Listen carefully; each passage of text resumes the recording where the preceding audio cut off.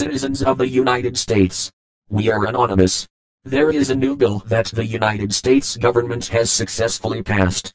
It is called the Stop Online Piracy Act, or SOPA, for short. Also known as the Protect IP Act of 2011. The US Congressional Budget Office estimates that implementation of the bill would cost the federal government $47 million through 2016. It will cost you, the taxpayers, $47 million over the next 4 years. The SOPA Act will censor you from accessing certain websites and block all access to other areas of the internet that the United States government does not want you to access. The SOPA Act essentially means that, even if you make a video of your child playing or singing and you have music playing in the background, or video on TV, you are breaking the law, and the government will order the websites that host your content to censor your content because of their new bill. Or, if you visit websites that are on servers not in the United States, you will be blocked, so that you cannot access them. Ask yourselves, who really owns the internet?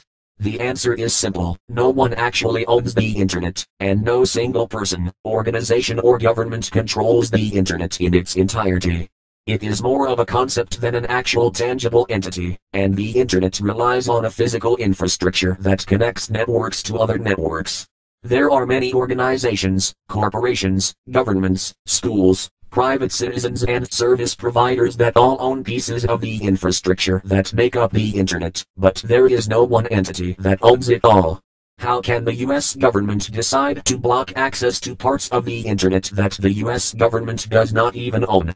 The SOPA Act is a direct violation to people's right to freedom of knowledge and information, and for that violation the United States government is a disgrace to the land of the free that every United States soldier has fought or died for.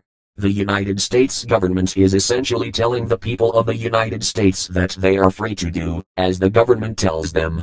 If people do not follow their rules, they will arrest them for making an attempt to learn.